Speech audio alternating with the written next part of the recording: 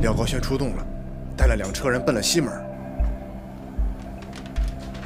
西门，站长，廖高轩的车队出城了。看来廖高轩真的要有行动了。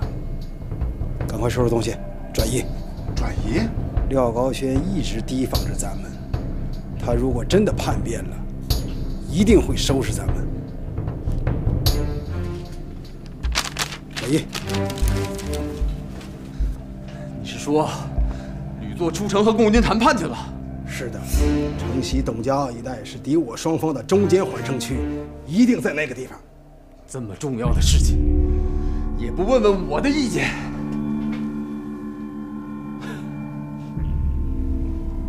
他那商女哪知亡国恨，隔江犹唱后庭花。他廖高轩哪里体会到你我的家破人亡、深仇大恨呢？你们就躲在我这儿，看谁敢动。我找周向汉质问去。楚兄千万不要莽撞，先探探虚实，回来以后谋定了咱们再后动。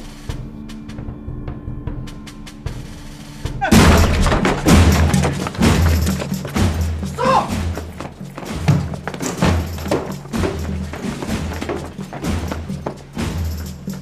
报告，没有人。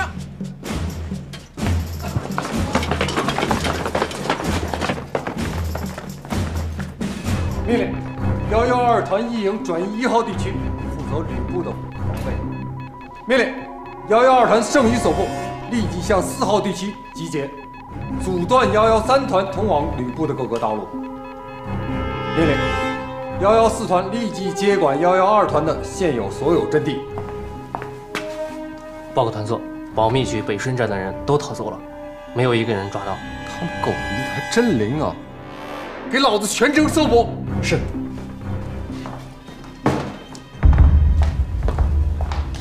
周团长，周团长，吕作呢？视察阵地去了，巡视哪儿的阵地？吕作晚饭的时候会回来。你把郑麻烦给我找来。郑参谋也不在，跟吕作一起去了。一个是吕作的亲信，一个是吕布的作战参谋。吕作去哪儿了会不知道？楚团长有话直说，何必这么冷嘲热讽的？我问你，吕作是不是和共军谈判去了？是又怎么样？不是又怎么样？吕作统筹全局，审时度势，自有决策。我们作为兄弟，为马首是瞻；作为军人，作为下属，更应以服从命令为天职。你少跟我咬文嚼字！我要跟吕作讲讲明白。行了，等吕作回来，我会通知你。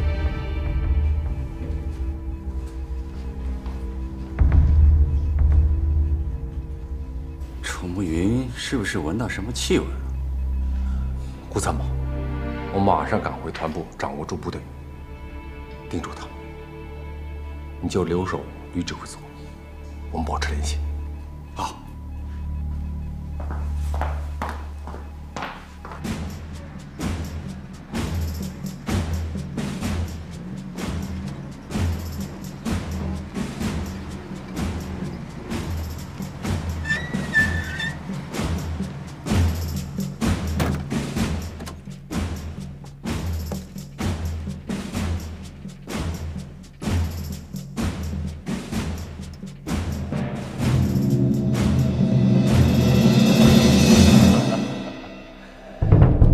廖旅长，往北峰恭候多时了。卢南一别，恐怕有3年了吧？是，3年虽然没见过面，可没有一天不干仗啊。是啊，正所谓不打不相识，越打越相知嘛。请。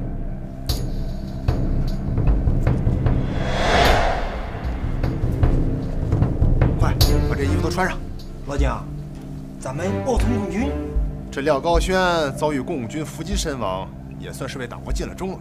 这是马爷给他面子呢。那是给面子，栽赃陷害呗，免得引起四十五旅内讧。就你狗日的话多，管严自己的嘴，小心马爷废了你！快！我的楚团长啊，你还犹豫什么呢？啊！廖高轩不死，45旅保不住，我们都会成为共产党的案头肉，任他们宰割。可他毕竟是我大哥。量小非君子，无毒不丈夫。个人的事小，党国的事是大。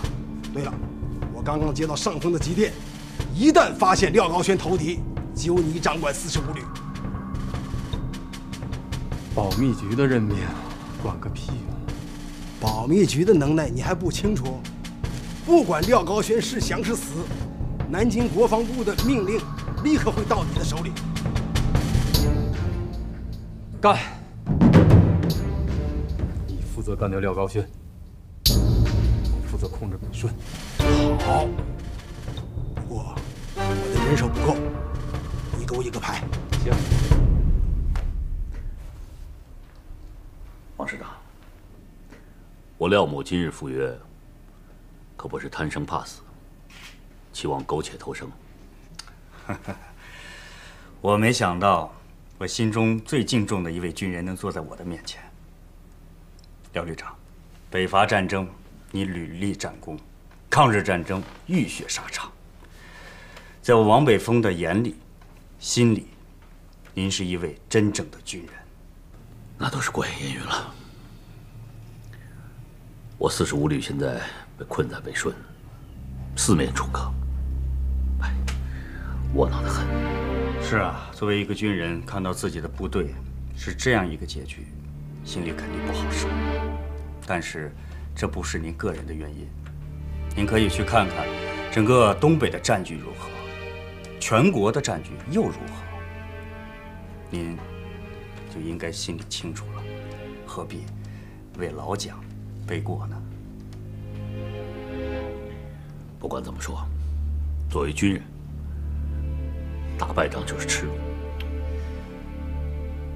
廖旅长，我们真心的希望你能够弃暗投明，和平起义，这不是耻辱，是义举。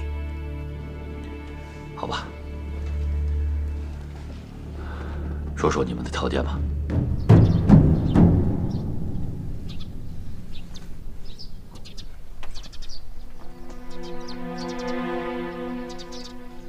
狗日的叛徒！你狗日的，就是疯狗！想当年在滇缅，老子就不该替你挡枪子儿。想当初报道旅长要毙你的时候啊，老子就不该替你求情。呸！老子怎么有你这样的兄弟？我呸！老子兄弟里怎么会有你呀？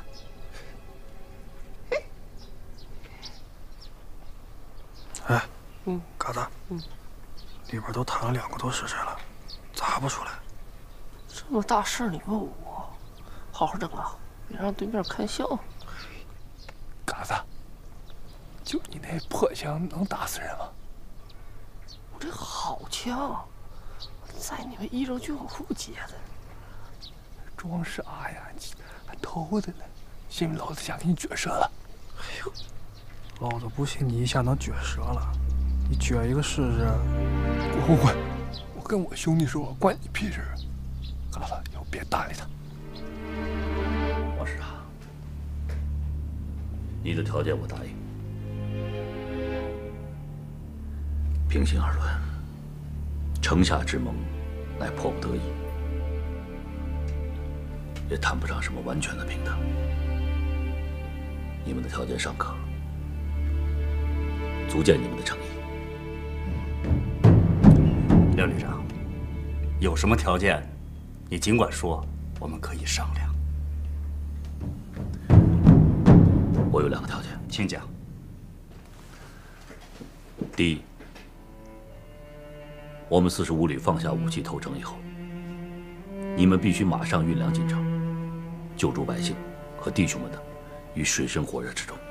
没问题，这是我们应该做的，我保证。第二，要善待45旅投诚的官兵，保证他们的生命安全，既往不咎。这也是我们一贯的政策，我也保证。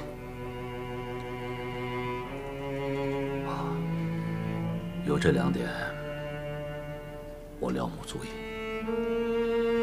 至于我本人，是枪毙还是监禁，我任由你们处置。廖旅长，想的太多了。和平起义是义举，你保全了北顺百姓的生命，这是立功，怎么能谈上处置呢？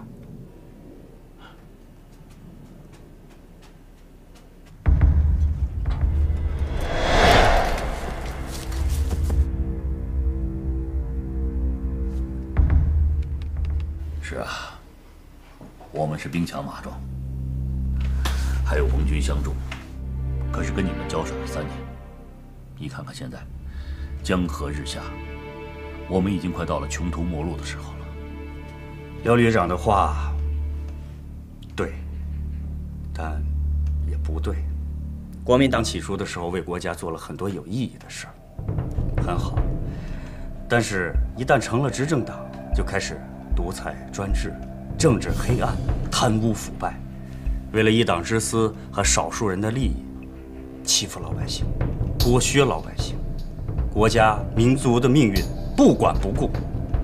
你说这样的党国，他要是不垮台，他老天都看不下去。再说廖旅长，您曾经战功赫赫，是很光荣的，可后来呢？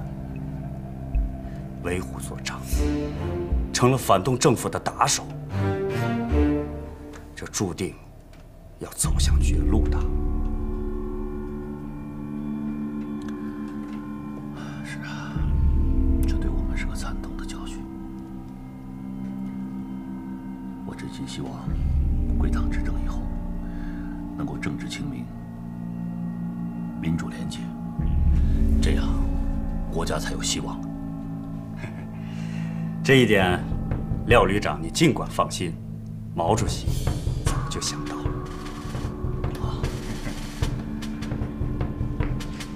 报告，马站长来电，他们已经进了伏击阵地。回电，是战是降，在此一举，务必不能失手。是。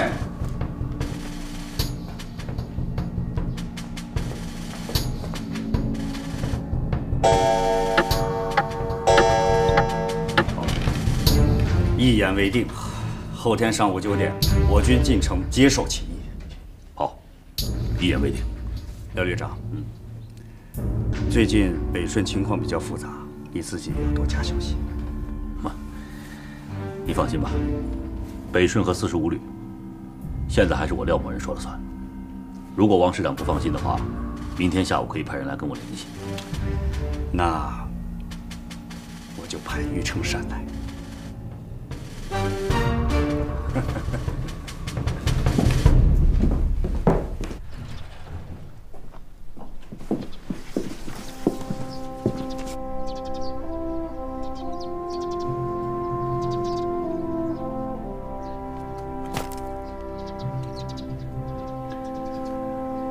王师长，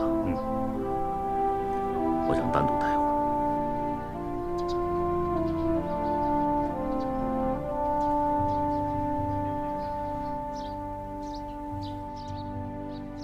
吕作，其实这么多年，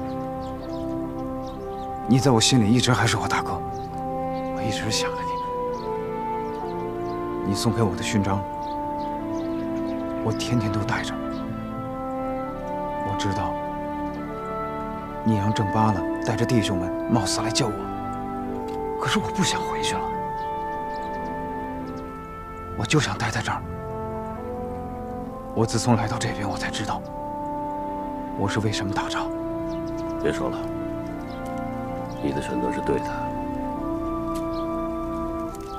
留在这边好好干吧。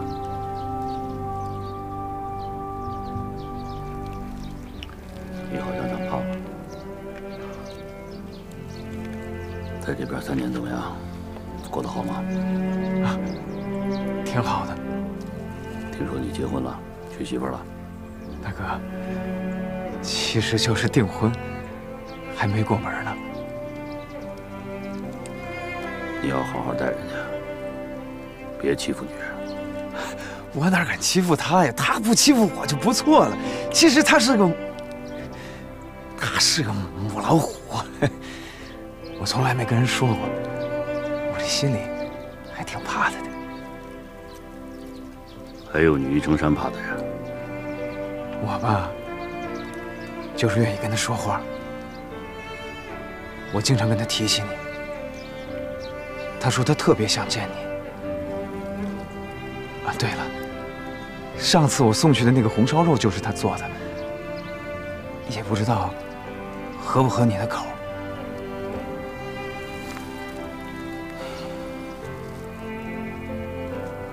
抗战胜利以后，我曾经跟弟兄们说，要带着你们回家，让你们都娶上媳妇儿，过上安稳的日子。现在只有你得到了该得到的。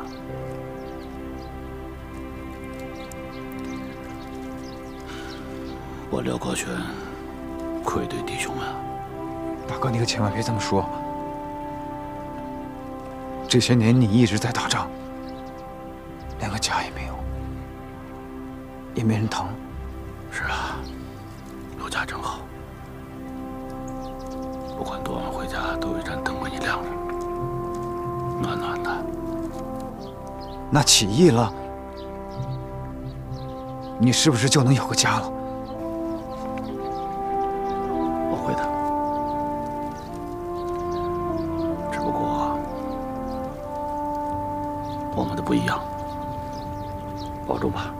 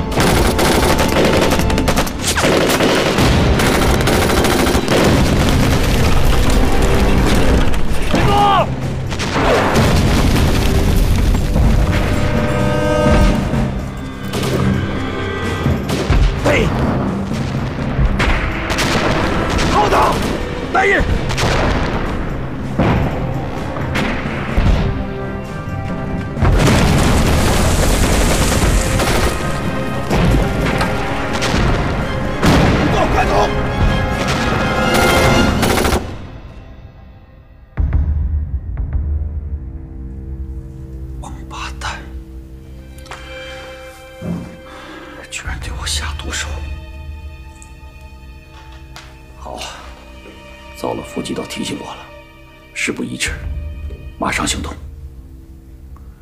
你们马上通知全旅营以上军官到旅部来开会。是。马烈，你负责控制会场，所有的人不许陪讲。是。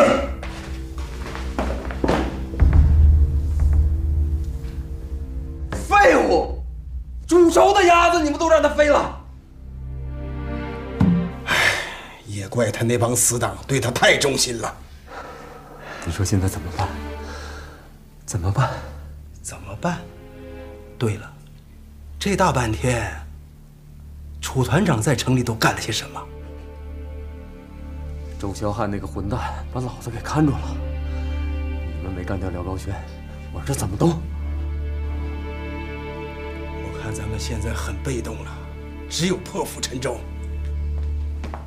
报告，吕布命令，请团座和营长以上军官立即去开紧急会议。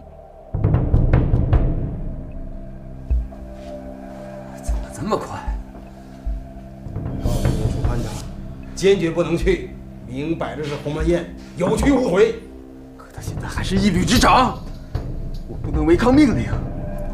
你这样，你先拖着他，我马上奏禀上峰，就说廖高轩投敌叛变，请南京国防部任命你立刻接掌45旅。对，要翻脸也得名正言顺。楚团长，你给我记好了，必须把113团的部队你掌握起来，不能让别人先下手为强。只要攥住部队，我们就是本钱，保证能跟他血战一场。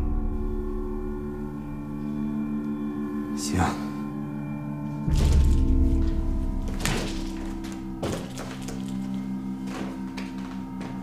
李座，按您的吩咐，会场已经控制住了，全旅营以上的军官都到齐了，只有113团一个人都没来。楚慕云怎么说？打了好几次电话，副官说也不知道他去哪儿了。不能打了，走。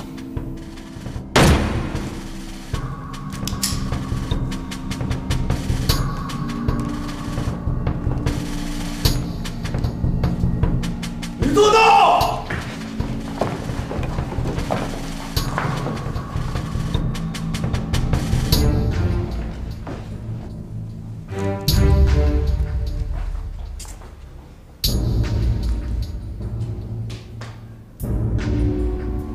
诸位，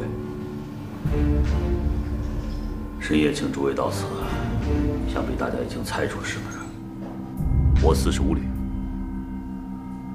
决定和平解决北顺问题，集体意志，投诚起义。我与诸位兄弟浴血多年，情同手足。至此非常时刻，请诸位体谅全旅官兵的生死，百姓的安危，体谅我廖某人的一片苦心。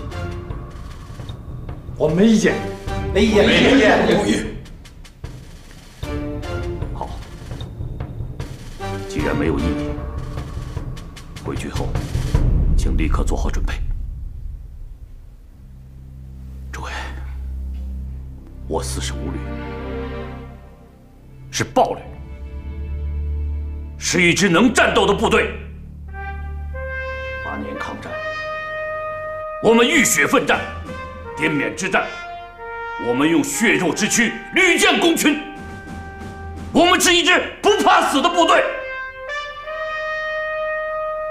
但是到了今天，今天的意志不是我们的耻辱，是我们在顺应历史潮流，是我们不能打糊涂仗。起义之后，国民革命军45旅的番号从此就消失了。请大家记着，我们在一起的艰难岁月，记着我们浴血奋战的光荣时刻，记着我们无愧于军人的时时刻刻。全体立正，请军旗。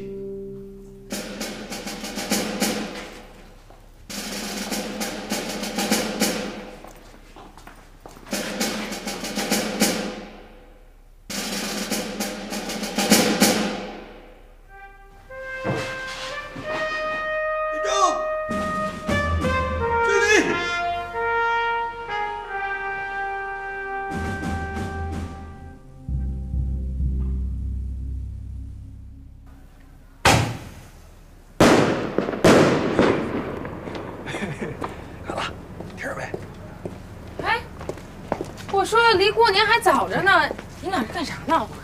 今天我哥哥来喜事儿。啥喜事儿啊？进去吧，进去，一会儿他来找你了，他告诉你啊，小儿。不是，这大白天的过来找我干啥呀？这大白天咋不能找你啊？于大哥可别急了，我跟你说，那儿就是千军万马也挡不住。小兔子。请大家举起右手，和我一起宣誓：我志愿加入中国共产党。我志愿加入中国共产党，拥护党的纲领，拥护党的纲领，遵守党的章程，遵守党的章程，为党和人民牺牲一切，为党和人民牺牲一切。哎，胖二哥，来吃糖吃糖。啥事啊？你这么高兴？哎，我入党了，老子现在是党员了。完了，咱咋忽悠成党员了呢？老子是立功入的党。哎，兄弟们，来吃糖吃糖吃糖，拿着啊！媳妇了？哎呀，比娶夫人媳妇还高兴啊！我入党了，哎，吃糖吃糖，来来来，谢谢大哥。来吃糖吃糖，来。我啥时候也给我媳妇说？没问题，兄弟，关键是严格要求自己啊！燕子，燕子呀，你还真来了，咋了？你疯了！你放开我！哎呀，你咋了？你怎么了？你疯了你？你疯了？英子，我入党了，我现在是有组织的人了。你想吓死我呀你吓死我了！你吓死我了！你是个大狐狸！你吓死我了！你吓死我了！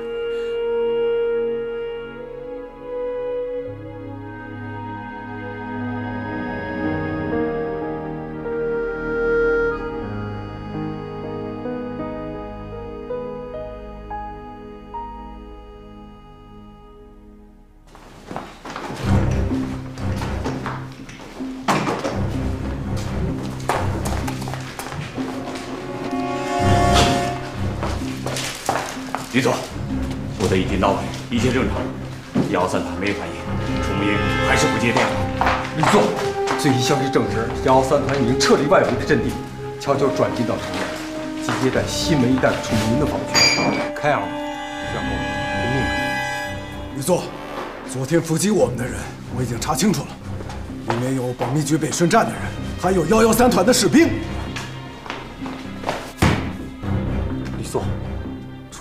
看来是铁了心了，竟敢对您下毒手。报告李座，南京军委会急电。念。查，整编45旅旅长廖高轩有通共嫌疑，着即停止审查。自任命113团团长楚木英为代理旅长，接掌该任。如有违令者，严惩不贷。怪不得楚木云有恃无恐，原来他已经通了天了。狗日的，老子带人宰了他们！李总，此电文的内容千万不能泄露，现在是节骨眼上，万一军心一乱，事情可就大了，弄不好还会前功尽弃。我们不泄露有用吗？他楚木云一定会大肆宣传。伙伴们，你把这份电文原原本本的传达给各部，我倒是要看看，在45旅是他国防部的话管用，还是我廖高轩的话管用？是。周小汉，你们以我的名义，牢牢地掌握住部队。既然他楚木云不敢来见我，那我得去见见他。楚木云可是我一手培养起来的，113团是我亲手组建的。不相信他跟我作对，如果我没回来的话，你们立刻联系往北方，提前起义。吕总，吕总，113团情报不明，你不能去啊！吕总，楚慕云已经翻脸了，你去凶多吉少了。他不仁，我不能不义，我必须尽最后努力拉他一把。613团还有几千名官兵和弟兄们，如果他死不回头的话，我不能让弟兄们陪葬。吕总，调集我们的部队，吃掉113团并不难啊，你不能冒险啊！我45旅已经这样了，我不忍心再看着弟兄们同是曹阁，互相残杀。我的脾气你们知道，我说到的一定要做到。吕总，我调一个营护送你去。不用，我一个人去。吕总，危险呐！危险！你们放心吧，我只身前往一时成义，他不会把我怎么样的。我再重复一遍，3个小时以后，如果我没回来，没有消息，马上联系往北方，提前起义。吕总，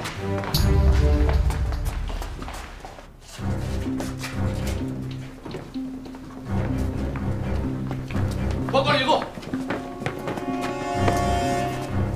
李座，刚刚得到消息，113团防区情况突变，所有正位的重机枪全都卸了枪影，炮兵也进入了阵地，在与我部队接壤处都更换了双导，连口令都变了。吕总，这事态严重，千钧一发，你可要三思而行啊！吕总，吕总，吕总，你要三思啊！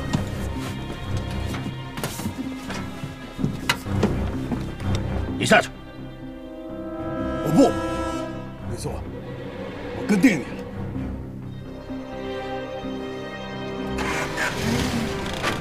吕总，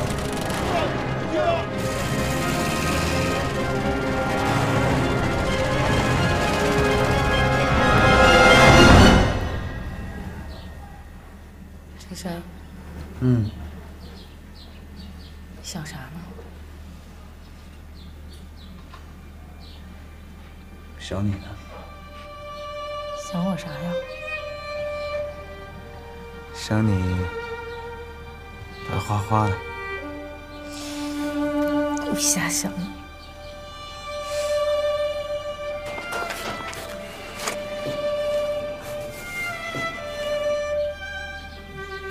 我要去旅顺了。每次我出任务的时候，我都想，我万一要是光荣了，就见不着白花花了。不许你瞎说！哎，嘎子，啥叫白花花的？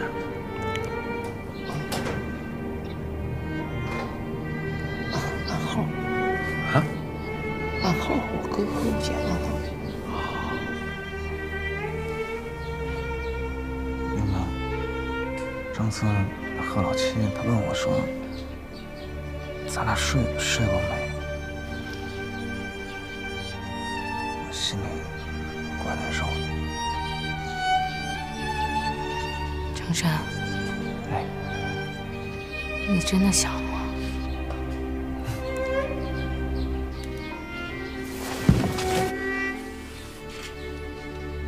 你不想吗？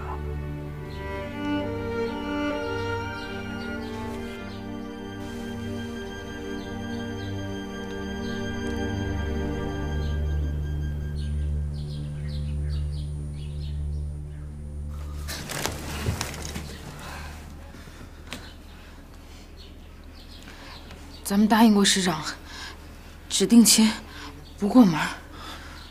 对，咱俩现在不都是党员了吗？不能犯错误。对。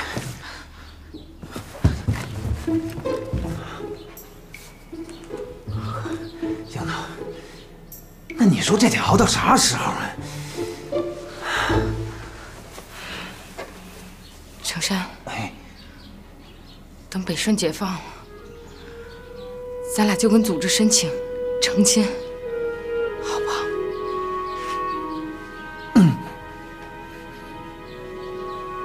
那我先走了。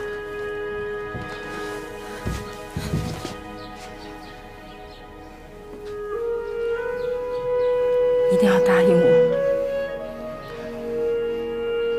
必须活着回来。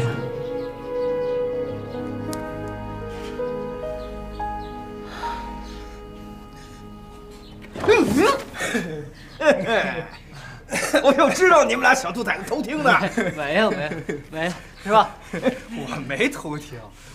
听见啥呢？白花啥白花花呀？我们啥也没听见。我们就是监督你，怕你犯错误。想知道我俩说啥了吗？那说啥？不告诉你们。行了，别吵，没事啊，走。行。哎，对了，哥，你告诉我那暗号，那个是啥意思？那个。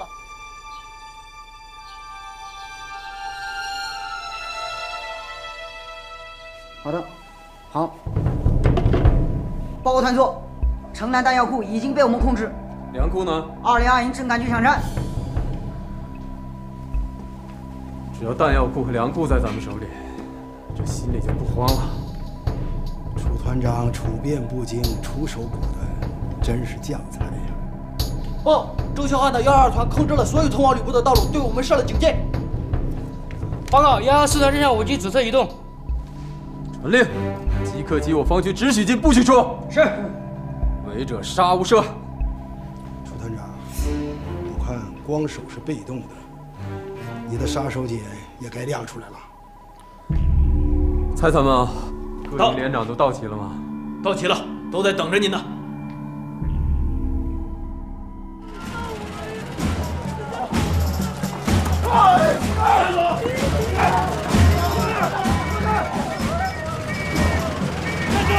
站住！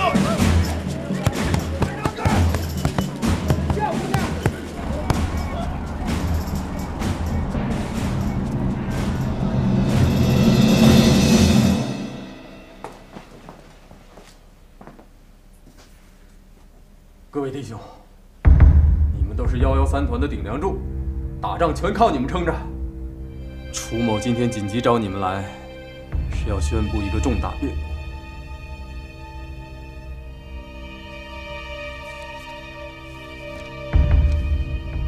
现在宣布，南京国防部急电，查整编45旅旅长廖高轩有通共协议，着即停止审查。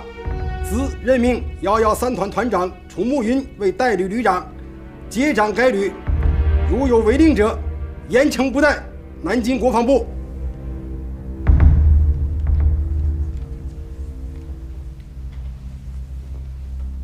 弟兄们，咱们45旅身经百战，所向披靡，绝不能在共军面前下软蛋。我楚慕云临危受命，誓死效忠党国。不成功则成仁，誓与共军决一死战。蔡参谋，你马上把国防部的任命传达给全旅各部队，谁要敢不听招呼，休怪我楚慕云翻脸不认人。是。营长到，带上你的部队，立刻接管旅部。可是，若有阻拦，格杀勿论。是。他娘的，快去啊！报告，吕硕来了。在哪儿？在我团防区的第1道封锁线。他带了多少人？就他和郑参谋2个人。楚团长，送上门来了，你还磨蹭什么？就地枪决，以防后患。毕竟生死兄弟一场，不能做得太绝。拦住他！团长，你这是妇人之仁！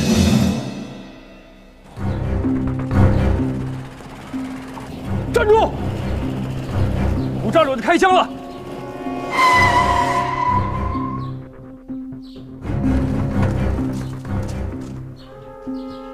最后警告一次，站住！孙小瓜，江苏南京人，113团4连连副，滇缅会战时受过伤，你冲我开枪啊！立坐！不准过来！团长有令，格杀勿论。石雪峰，四川成都人，民国29年当的兵，负过3次伤，你冲我开枪！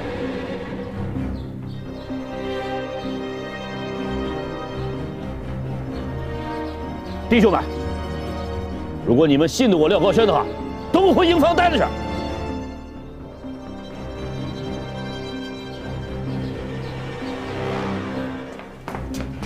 团座，吕作已经到咱们团部了。啊？为啥拦不住？前面的兄弟都被他镇住了。活人吗？就来2个人，怕啥？一会儿看我眼色行事，谁敢违令，我头一个毙了他！